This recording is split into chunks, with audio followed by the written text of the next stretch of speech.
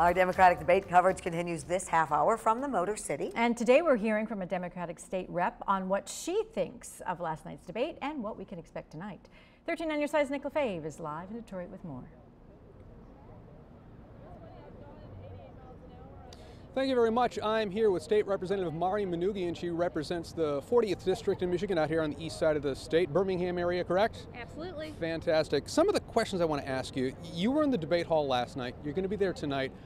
What struck you? What were the breakout moments? Who impressed you last night? So I was really impressed by Senators Warren and Sanders. I thought they held their own. They were able to defend their points really well. But I also really thought Mayor Pete Buttigieg out of South Bend was a really, really strong contender. And he was asked a question about his age, which is a question that I get all the time as the youngest woman serving in the Michigan House. And I thought he answered it beautifully.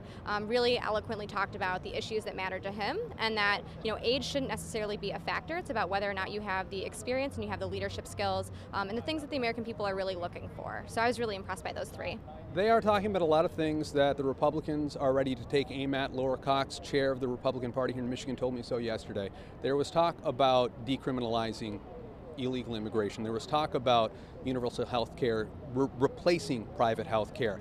Do those topics hurt the Democratic Party moving forward, do you think, or is that what your party needs to be talking about? So I think our party can be talking about a whole host of issues. The issues that folks in my district, for example, care about obviously are lowering the cost of health insurance, in particular prescription drugs, but also making sure that we are fixing our roads and bridges and investing in our infrastructure, making sure that we are lifting up working families rather than continuing to levy taxes on them and not on the rich. And so we know that those are big issues that matter to all of us, and I think we can talk about a whole host of issues, including foreign policy, making sure we have strong homeland security as well. All of those are big issues that I think that Democrats have a winning message on.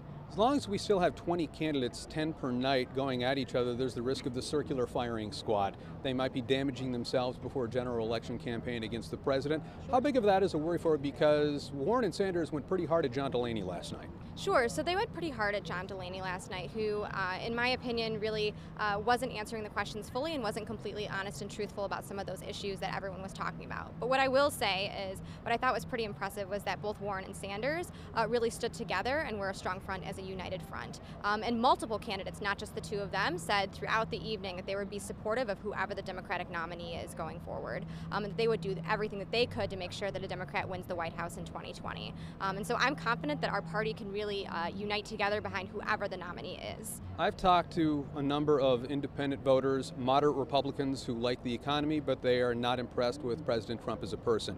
And they've told me specifically that if the Democrats go too far to the left with their nominee, they will either vote for the president or they will stay home. Does your party risk going too far to the left with the general nominee? That's a great question. So the way that I see it is all of those candidates up there are talking about issues that matter most to all of our voters, right? So the healthcare issue, making sure that we have good paying jobs, so that one job should really be enough to support a family. And of course, there's always the risk, whether you're Democrat or Republican, of going too far to the polar opposites and not necessarily making sure you capture a message that resonates with everyone. What I heard up there last night, though, was a message that I think resonates with so many people.